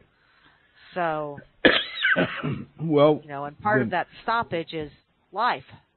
So maybe if we narrow the argument down, instead of all this Black Lives Matter is so vague it doesn't mean any fucking thing. And these idiots are white and they're trying to tell you you're a racist. Shut the fuck up. First off, right there. I'd slap them right in the fucking head. I'd get myself in so much trouble. So, luckily for me, I don't run around where there's any of those crazy people. They're in Copenhagen. Really? Yeah, they got slapped around pretty bad in Copenhagen, too. So, they kind of shut up. I just got the boot out of the RLM. God damn, there's some of it itches. Bad, Mary. Okay. Well, you didn't get the boot off the radios, so there's hope for us. Nope. Just re-thing your hoochie. That's what I'm doing. But I have to wait a while or it won't kick GramZ out, and I will be. GramZ is already logged in, so it gives me this other bullshit, and it's like, blah, blah, blah, blah. And I am not savvy to this kind of stuff, and it's not that I couldn't be, it's just that it's not something that really I feel as though I need to become savvy to. Yeah. So therefore I do not focus any energy towards it. I know how to log in. That's all you need to know. That's about the extent of it. What more do you need? Wow. You're so demanding, well, you crazy woman. Ghosting myself and all this other fun shit. It's like, oh, fuck it. Yeah, well, I'll just wait a while. The other night I had to do a show alone. And I found a 100% foolproof way to cure COVID. But I just can't sell it to the United Nations. They think I'm crazy. Yeah. So what is your cure for COVID? You join all the religions together, and you get 100% protection from all the gods. See? Cover yourself. Okay. From if every angle. Indeed any of this God nonsense was real, people, of course, there's requirements to be fulfilled. And then they shut the door. Everybody laughs when I want my way. What the fuck? It's just like this God thing is ridiculous. But, I could milk it for fucking money if I had that kind of nut. Be a Baptist minister. Praise the Lord. Such. Because, people do that. I was listening to a gentleman yesterday. I listened to another one of the open mind things, and this guy is like a biologist, and he was talking about the human body and how the human body is actually only 10% human DNA, human cellular, whatever you want to call human. The rest of it is all microbes, bacteria, and viruses. The rest of your body. So only 10% of you is actually you. So basically, you are a super biosphere. Yeah, it's cool, of yourself. That's right. And so each one of us is walking around. We are, each and every one of us, basically a universe walking around. And then when you look at it like that, then when you bring it down to every cell within your body could quite possibly be a little universe in and of itself. And then I start hearkening back to Men in Black. Yeah, that's what I was for, thinking. You know, and then you start Worlds thinking, worlds. okay, so each and every one of us, what if each and every one of us is just a little cell existing on planet Earth, and planet Earth, or maybe we're all just neutrons and electrons or whatever that are orbiting around the atom that is planet Earth, and that's just a cell in an even bigger body. And what if, and I'm just putting this out there, what if this whole God thing is all of these infinite to the micro and infinite to the macro, all of these different perspectives, views, realities, dimensions, however you want to look at it, all of them just becoming self-aware. What if every little thing is actually all of it God becoming self-aware? I don't know. And Rob says it's fractal theory. As above, so below. Which, yes, as above, so below. As in the macro, so in the micro. Yeah. That what if every little bit is just God becoming self-aware, and we call it God because we don't understand it. I noticed you use the word "we" many times. I don't want to think like the herd. I don't mind being called names and shit to separate me from the normality of the herd. Know what I mean? Yeah. Know what I mean? Yeah. But then that sometimes that individuality is frowned upon by people who think they're superior. You know what? What? Let them have their laugh. I mean, it's kind of a joke because we're all the fucking same. And at the same exact moment, we're not. It's very weird that the identity is what fucks this whole thing up, is your identity. Lose your identity and just be a face in the crowd. It's so nice. Yeah. Same thing, only different. Yep. And yet we're so, I think in this reality we're all taught to be wary of different. And yeah, Rob said, what if separation is the illusion? Which, could be. You know, it's like, what is that? You are merely a drop in the ocean, and yet you are also the ocean in a drop. Yeah, but they spend an incredible amount of resources and funds to get shit like these riots going for how many months has it been, coast to coast? This is organized and funded by something. It's not just, while the world's crashing, these people are being bussed around to go burn places down and walk around with guns. What the hell? Yeah, because what the hell other happened? Is bad. Other is different. Okay. Different is bad. Yeah, all right, but there was freedom once upon a time, and now it seems like they're going to call it anarchy. But what I see is organized freaking, not disobedience, but organized vandalism. It's not, doesn't, yeah, it seems like. It's very coordinated effort. I was losing it, man. I'm glad you're here for me. But, well, sometimes, you've done it. You know the word and you just, and then I find it for you. So we've done this before. But, man, it's almost like watching a freaking TV show. I don't want it to be real, but I see it getting worse constantly. So. And a part of me wonders if maybe the reason that we see it as getting worse is, number one, it's the main focus of all of the corporate lame-ass propaganda systems out there. Yeah, right. And number two is because obviously people aren't buying the bullshit, and so therefore they have to up the voltage, if you will. But the problem is, you can up the voltage for so long before you start getting sparked back. Or getting bit yourself. Yeah. And I think they have reached the tipping point where the bite back is coming. And, they're all going to sit there just like Michelle Obama the other day said, white people just don't acknowledge my existence. Oh, dear Lord, if I could be so blessed as to not acknowledge that she exists. That would be a blessing. But she's such a victim. Such a victim. Darn it all. But in her mind, she is. Now, the only way that that's really going to carry any kind of weight is if she convinces enough other people that she's a victim as well. Of course, she also has to convince them that she's a she. Now, I call her a she because, well, her she doesn't, or him she just plain doesn't roll off your tongue quite as easily. But it's just, yeah, makes me think of inanimate object. Are you having and it trouble? does feed into the victim mentality. So are you having trouble thinking like the herd? I'm having trouble finding the proper pronoun. On your own terms or according to somebody else's demands? On my own terms, because this is one of those things where my mind goes, but it's Mike, but it's Michelle, but it's Mike, but it's Michelle, but it's Mike, but it's... And so I have a feeling if I think about it too long, I'll start having tilt flash across my forehead. Yeah, so, that's what I'm going to go with. My standard is it's all bullshit. It saves me all those headaches of isolating the problems.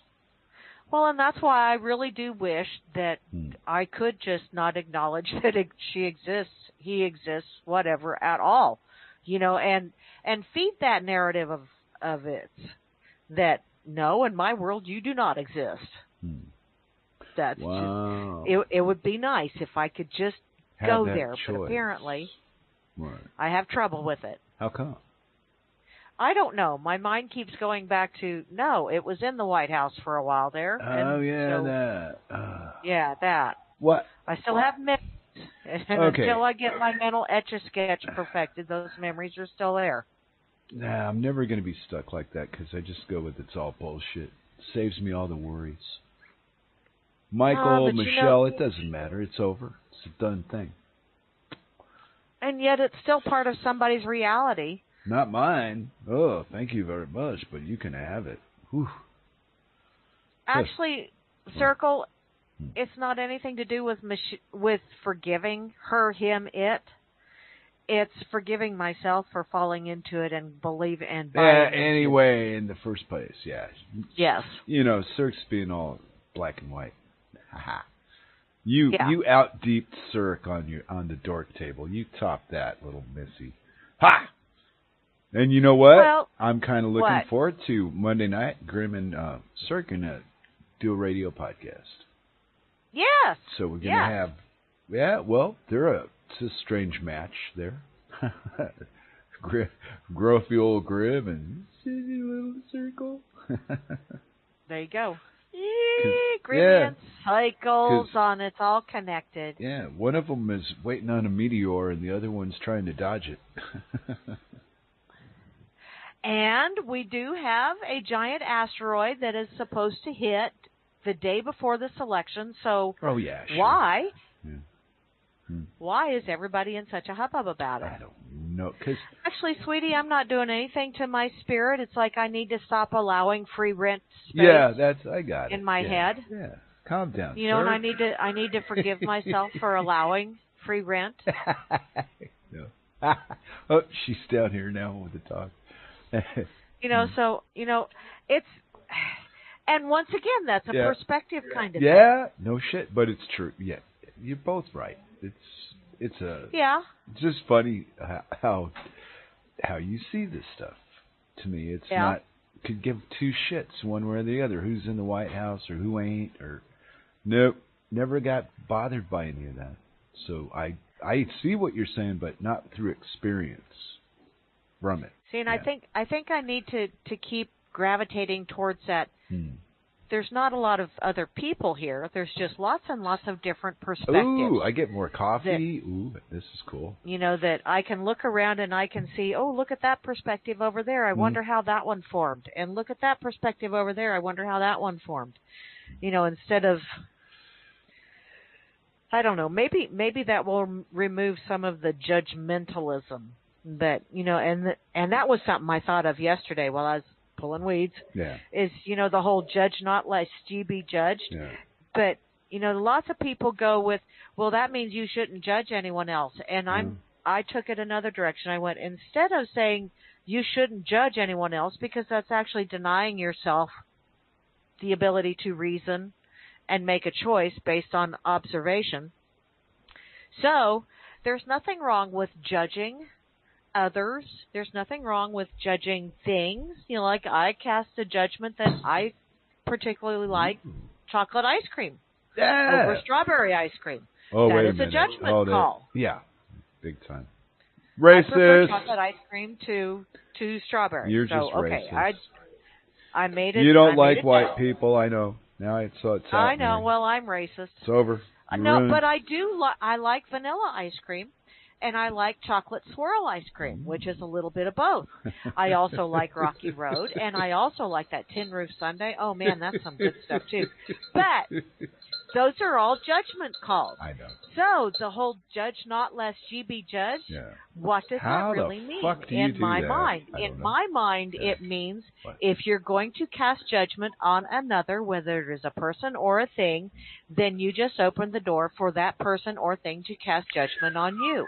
Wow. Sounds serious. And so I thought, okay, I can do that. I can deal with that because people have been judging me my whole life, and most of the time I could give two shits less what their judgment is. Wow. Damn. I mean, seriously, I've had a lot of people cast judgment on me, and it's like, okay, whatever. You don't have to live with me. I have to live with me. Wow. Well, mine's always in passing where I don't really care what they think anyway. It's not like my friends don't judge me harshly. They're fairly nice. So the people that don't, they just ignore me, so it's not painful. It's like, oh, thank you.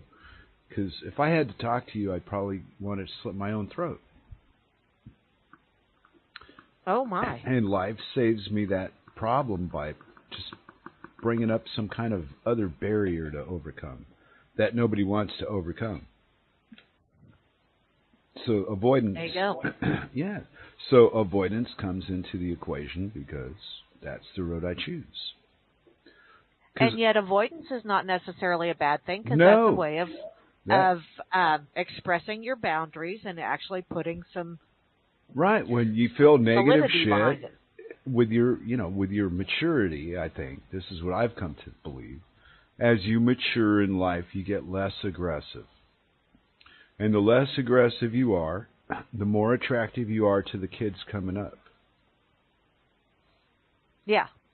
So that's where I've gotten to is now I've got some young friends in their 20s to 30, and they listen to the shit I got to say. They ask questions about stuff. So it's amazing. And they understand the fucking answers. And there's a lot of shit I don't have to explain to them because they already know it. So it's like couldn't be any better for me than it is. I can't think, and the only thing that can improve is if Karsten and Larry and Rob get along and understand this electrical thing. Excuse me. Because as an electrician, I sparked his curiosity when I asked him. I had a few questions to ask to see if this would even interest him, and it did. And he knew exactly what I was asking him, and I said, that's illegal in the United States. And he said, no, I didn't know that. We do that here. I went, oh, okay. So when I made a point of the extra, got his curiosity. So now I'm hoping to get the three of them together.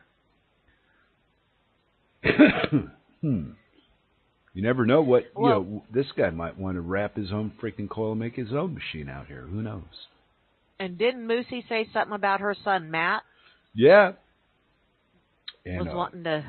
Larry was on here earlier, so Moose could have called in and asked him questions, but we didn't think of it at the time.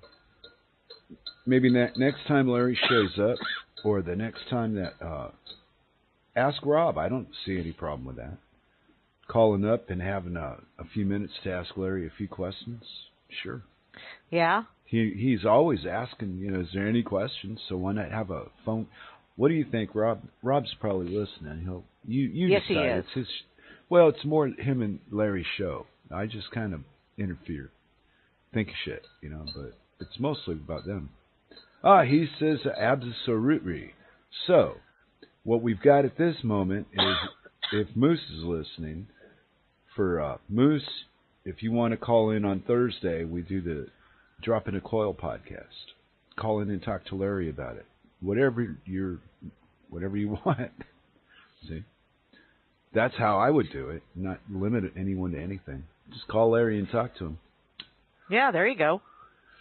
Because I have no idea what kind of help Larry could be, but it's always fun to ask him because he tries. You know? Yeah. And if he doesn't know something, he'll be the first one to tell you, oh, I don't know that. Well, I'm waiting for them to, what? Come up with a finished product, and then I will purchase from them. How's that sound? Exactly. That's the whole point. And then then his goal is so beautiful, but you can't do it in the United States. There's never going to be a market. The way the United States is being run right now, with the laws and the codes and the regulation and all that shit, you're fucked. You can't move forward. Stagnant. Burning coal for the rest of your freaking life. No? Yeah. Well, until they come clean with this fucking bullshit stories they've been giving us about hemp and cannabis for 80 years, and just tell the fucking truth. Look, we lied to make money off these synthetics. This is the good stuff. That would at least be a start. But no, we get all this arguing and litigation, legalize this here and make it mandatory there. Fucking people, man. Where did your balls all drop the fuck off is what I keep thinking. Yeah, make it mandatory. We're going to mandate this shit. Yeah. And I have yet to see, people don't realize mandates are not laws. They're not laws.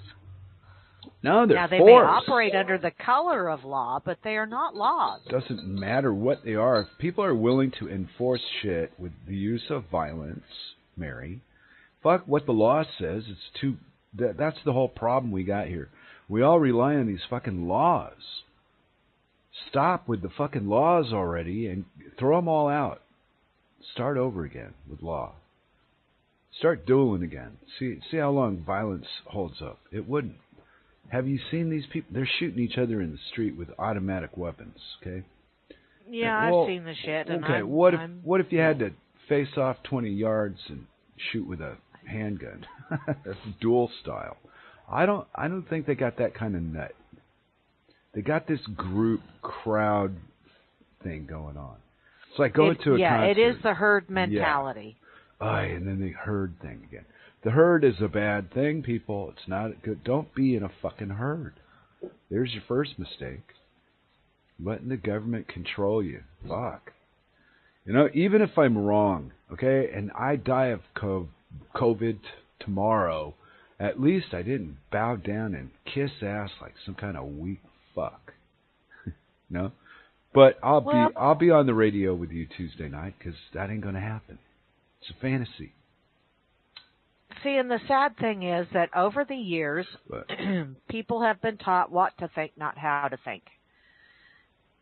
And it really is very sad when, those of us that were still allowed to, learn how to do some thinking, when we look at this and we tried to, show our children, okay, don't just go along with what I say. Look for yourself. Figure it out for yourself. 'Cause that's what I did with my kids. And my kids figured shit out for themselves. Do I necessarily agree with everything they do? No.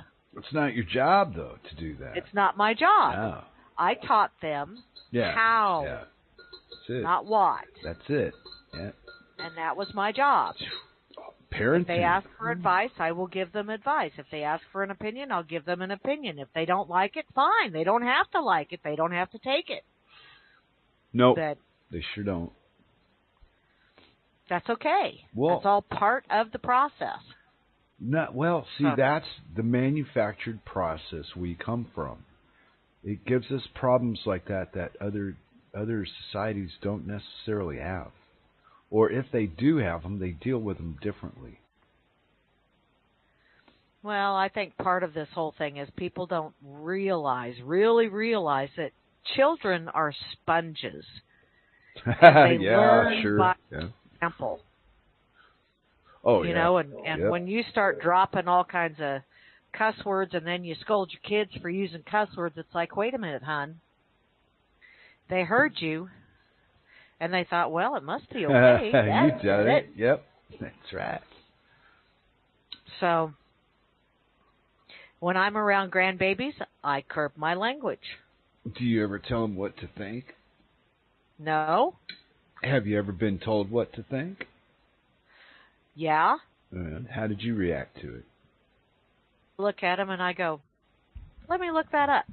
Every time? Let me just, lately, Okay, well, I mean, the last 20 years or so. Now, when I was a kid, even when I was a kid, I do remember, because, growing up Catholic, and you hear that all those babies that, are stillborn or die before they're baptized, they all go to purgatory. I questioned that shit. It's like, why? Ooh. Why should those babies be punished for eternity because they didn't get some water that you prayed over sprinkled on them? I don't get it. And so I questioned organized religion at a very early age. I rarely questioned my parents, at least within earshot, because I knew what the repercussions would be. But I questioned religion. I questioned teachers, and I tell you what, I had to retake some classes with different teachers because I questioned the teachers, and they did not like being questioned. Oh, no, I remember that. So. Oh, that would get me 3 days kicked out of school if I did it right. I never got kicked out of school, but I did. Well, they call it suspended, but yeah. 3 days. Yeah. I couldn't come on the property for 3 days. And I go, oh, please. Let me out of here. I never got that, but I did get an F in English my senior year, and you had to have a full year of English in order to get your graduation, which at that time it was like, I need to get my diploma. Why, I don't know, but I needed it at the time. And so I had to take a different English class to be able to graduate. Oh, I never did that. I was bad. Well, now, knowing what I know now, I probably would have just gone for the GED and then gone out and worked somewhere and earned my own keep like I did after I graduated high school. I've always had some kind of job or another, so. Hell, I didn't even take the GED test until I was 21 or 22. I needed it for some paperwork. I don't know. I needed proof of education. Usually I could just bullshit my way through, but I hit this one job or something where they wanted paper. And the only way I could get it was to take the GED test. So I did. I just took it. That in and of itself was a slow process as well, because my grandpa, when Mom and I were talking, she said Grandpa didn't graduate high school. Yeah. So what? Yeah, he quit school in 10th grade. And he did a damn fine job of, raising a family, providing for his family, providing for his extended family, because apparently Grandma's brothers liked to drink and didn't like to actually work, so they, whatever Grandma and Grandpa raised, they had to share with other siblings, just so the nieces and nephews could have something to eat. But that was a different time. And gradually it got to the point where, show us your papers. So Germany, I don't think, was the very first one to pull that show us your papers shit. Oh, not the first one. It's just in the modern day, it's probably just the most popular, famous one. Yeah. But sure. Yeah. Well, I was listening to somebody talk about the amount of Jews that died during World War II and blah blah blah, and they said, yeah, the number fits if you do the equation properly. He says, yeah, they probably lost 4 million Jews through fighting, being shelled, machine gunned down, and blah blah blah. The other 2 million were worked to death.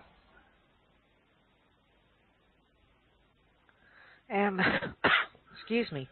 And I found it to be a much better answer as far as something so quick to define it. You know what I mean? That's a much better answer than that Auschwitz fucking death camp crap. And yet when you look back at a lot of this shit, 6 million is a magic number for a lot of these You should feel bad for these people because 6 million of them. You should feel bad for them because 6 million of them. 6 don't million have is a masks. So whatever. Yeah, Whatever. well, I won't hesitate to, if anybody does give me the mask crap around here, is ask where's the biohazard dumps to put the dirty ones at. Because where am I supposed to put it when I'm finished with it? You want me to drop it off at your house? Go find a Walmart parking lot. No, I mean, I'll be nice. Can I drop it off at your house when I'm finished using it? Because I don't want to put it in my garbage. Oh, no? Well, then I guess I won't wear one. We all win. Yay! Anyway, I was being a funny guy on the end of a dork table, Miss Mary. I know you was. I know you real was. Funny. And I was sitting here going, and I just look at him and say, show me the science. No, the real science. Show me the real science. And I like to, speaking of real science, like to thank Larry Woods for dropping by at the Dork Table and giving us a hey there, hi there, ho there. And, yes, that was awesome. Yeah, an update on his project on our Dork Table. Ooh. I'm feeling the love, people. Yep. Yep. Oh, Rob's talking about border control. Uh-oh. You know what border control is? No. It's controlling your own border, a.k.a. your own skin. Prison guarding. Period. Ooh, hey, Kate. That's the only real border that matters is, your body. That's a border. Yeah. Because all this bullshit that we all talk about on the internet, type about all the time, it's all about if there's nobody there to enforce the rule, there is no fucking rule. There you go. What is it? Circle always says, the emperor has no clothes. Pretty much. Yeah. Wayne told me earlier today that I could just walk around naked. And I said, well, I'm going to put some clothes on and I'll be naked under my clothes. How's that sound? And he didn't find that nearly as... Well, thank you for telling us that little bit of information there, Miss Mary. I will find it quite useful when I go looking for a sandwich. I'm sure you will. Yeah. Yeah. I'm not going to say what... I'm not going to say it. I'm done. Okay. Anyway, so, hey, thanks a lot for Dork Tabling with me tonight, too. Cause oh, yeah, it's been fun. Tuesday, it's been fun. You won't be available for the Imperfect program. Then I'll do an hour. So they're not so bad. It's just weird. I'll never get used to sitting there just talking to myself like it's very strange. I'm probably losing my mind. Well, it is a completely different thing, to do a solo show. Oh yeah, yeah. But you know what? I found this album called "The Wind and the Willows," right, from 1968. I was doing my YouTube crap. And every now and again, they throw something obscure at me my way, and I found it. I went, hey, I wonder what this sounds like. And it sounded country-ish and western-ish. So I sent put a copy up for Moose, trying to get her attention to look at it, because I thought it would be like her kind. Then I saw Grim, and I went, hey, Grim, you ever hear this? So I hope it's good, because it just sounded like...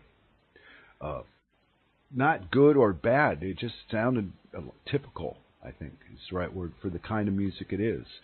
It's just that it's Debbie Harry before she became famous. So shit like that. Oh. Yeah.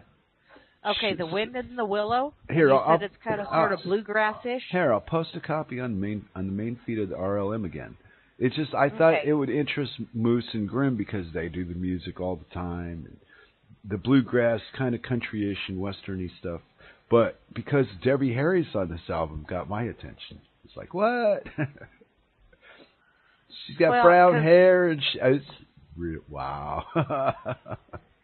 Well, and Wayne kind of has really been getting into the bluegrass and the banjo stuff of late. See? And Moose has got all that shit. Yeah. See, got Freaker's Ball too. There you go. So we cover a little territory. We're not locked into any one thing. Oh, that's because we're dorks and we're dorkular and we like to go dorking all over the place. You never know what you're gonna. Well, I don't depend on playing music though. Anyway, we're almost done here. But I don't, as a rule, depend on playing musical interludes and all that sort of stuff. I probably should, but I don't. All right, let me open up the close thing quick here. Say goodbye to everybody there, Miss Mary. I recommend it. See you, love you, bye. Have a wonderful rest of your weekend, and if I don't see you before then, I will be back sometime Wednesday. Not sure when, but whatever. Thanks, everybody. Thanks, everyone. Roger Wilco, over and out.